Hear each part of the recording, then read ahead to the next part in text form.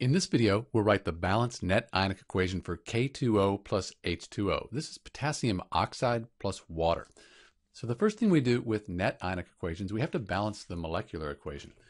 We have two potassium atoms here and just one here. So let's put a 2 in front of the KOH. Now we have two oxygens, 2 times 1, that's 2 oxygens, 2 hydrogens, and then we have 2 times the 1, 2 hydrogens. So this is the balanced molecular equation. Next, we write the states for each substance. K2O, the potassium oxide, that's a solid. Water is a liquid. And we're going to assume that we have excess water so that the KOH will be dissolved in water.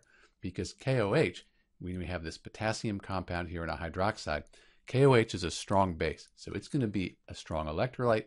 It's going to dissolve, dissociate into its ions. We say it's aqueous here. So we have the states. Now, we can split the strong electrolytes into their ions, and that'll give us the complete ionic equation. For the potassium oxide, since it's a solid, we don't split solids apart in net ionic equations, so we're going to keep that together. And then water, we don't split liquids apart either in net ionic equations, so we have our water there. And then for the potassium hydroxide, strong base, it's a strong electrolyte, so we are going to split this apart. Potassium on the periodic table has a 1 plus ionic charge. The whole hydroxide is 1 minus. So we have 2 potassium ions, and that's going to be aqueous, plus we have 2 of the hydroxide ions. Those will be aqueous as well.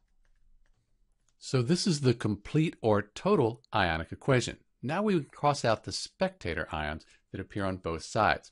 The thing is that everything is unique on each side.